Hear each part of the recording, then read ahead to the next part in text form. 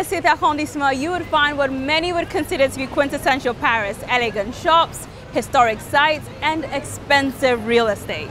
The median price for property here is 14,430 euros per square meter. That means a 350 square foot studio here would cost you over $500,000. But that's just one of the reasons why Paris has been named one of the most expensive cities in the world.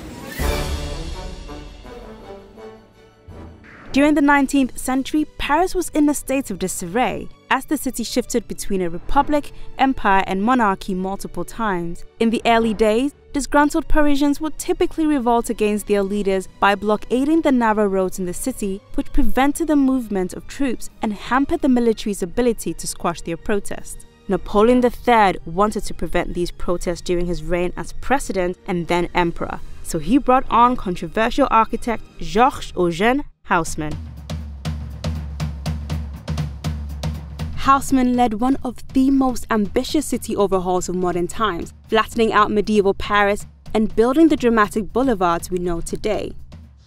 In the process, he demolished nearly 20,000 old buildings and constructed more than 30,000 new elegant buildings. They were largely uniform, made of stone, had ironclad, perfectly aligned balconies, and were no more than 6 stories, in direct proportion to the boulevards.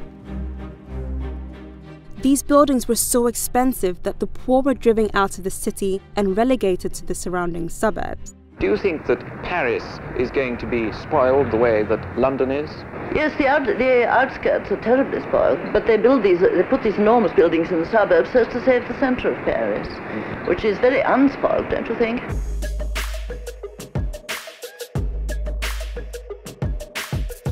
Parisian authorities have preserved much of Haussmann's transformation and have retained the city's horizontal and vertical limits from that era. That explains the lack of skyscrapers in the heart of Paris, unlike other cities such as New York, Hong Kong, or Dubai. Moreover, between 2000 and 2014, Paris has expanded its urban space by a mere 1.3%, compared to the global average of 4.3%. Economists say the vertical and horizontal restriction of the city severely limits housing supply.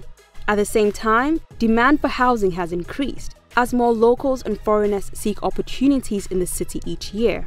In 2018, a record 61% of buyers who purchased homes for more than 4 million euros were non-residents of Paris. This helps explain why Paris is one of the most densely populated cities in Europe. This growing demand, coupled with the city's limited supply, contributed to the increasing prices of real estate in Paris. In the span of a decade, the price per square meter of a home in Paris has increased by 64%. While new laws have been passed to circumvent the height and width limits, experts say it may take years before Parisians see a change in housing prices. Differing policies by French presidents over the years have also influenced the city's demographics, which in turn impacts housing prices. Many wealthy Parisians who left under François Hollande's socialist administration are returning, enticed by President Emmanuel Macron's pro-business trickle-down approach. Paris has one of the highest concentrations of wealthy people in the world. As of 2018, 3,955 ultra-high net worth Parisians worth at least $30 million resided in the city. Experts say their return has increased demand and consequently the prices for luxury homes. Prices for these homes increased by 5.3% in 2018 and 12% in 2017. An influx of wealthy individuals into any city raises the average price of goods, and Paris appears to be no exception.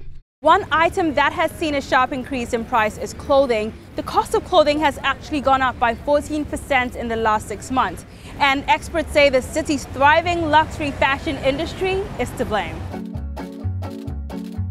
To stay competitive, luxury retailers in Paris have come up with creative ways to pique interest in their products. This helps increase the demand for their goods and allows them to get away with charging higher prices. For example, Europe's largest department store, the Galeries Lafayette, which houses several luxury brands, recently opened a more than 30,000 square foot or 2,800 square meter store dedicated to one of its largest consumer segments, Asian tourists.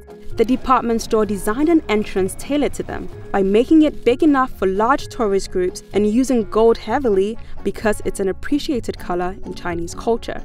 And it's not just luxury companies experiencing this boom. The overall retail industry in Paris has been thriving and appears immune from the retail crisis seen in other cities like New York, where retail vacancies have doubled in the last 10 years. Demand for retail space has been growing so much that between 2008 and 2018, the value of a retail space on Champs-Élysées increased from just over 10,000 euros per square meter to 20,000 euros in 2018. Despite being one of the most expensive cities in the world, salaries are actually quite low in comparison. Paris is the 5th most expensive city to rent a 2-bedroom apartment. But when it comes to monthly salaries, it sits at number 22, leaving Parisians with far less disposable income than people living and working in places like San Francisco, Zurich, and Sydney. For more than 300 years, Paris has been seen as a city with expensive taste, and it looks like it could hold on to this title for more years to come. Thank you so much for watching my video. Let me know your thoughts in the comments below, and as usual, don't forget to subscribe.